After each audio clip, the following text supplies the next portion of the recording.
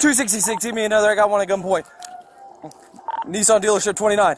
Get out of the car! Get out of the car! Get out of the car!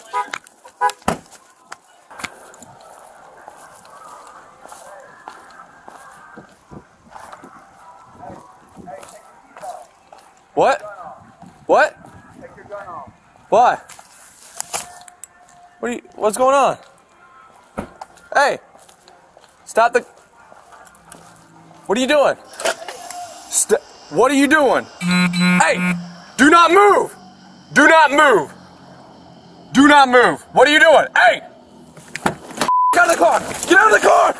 Get out of the car! 266, give me another. I got one at gunpoint. Nissan dealership 29. Get out of the car! Get out of the car! Get out of the car!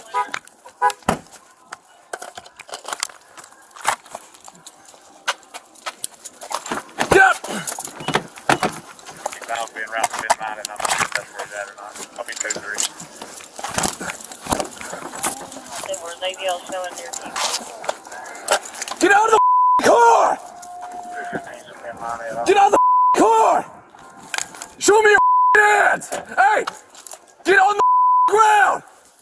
4266 I need an 18. Show me your hands!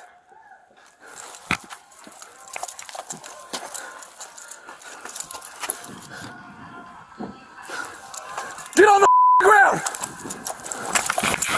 Let's go to my patrol vehicle.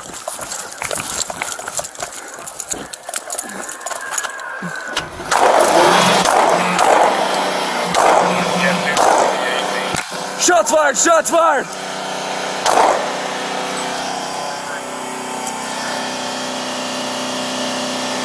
An autopsy reveals a former Concord officer shot a man 5 times while he was sitting down.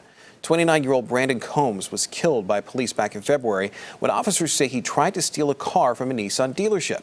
Attorneys who watched the body cam video say Combs was unarmed and never touched Larson.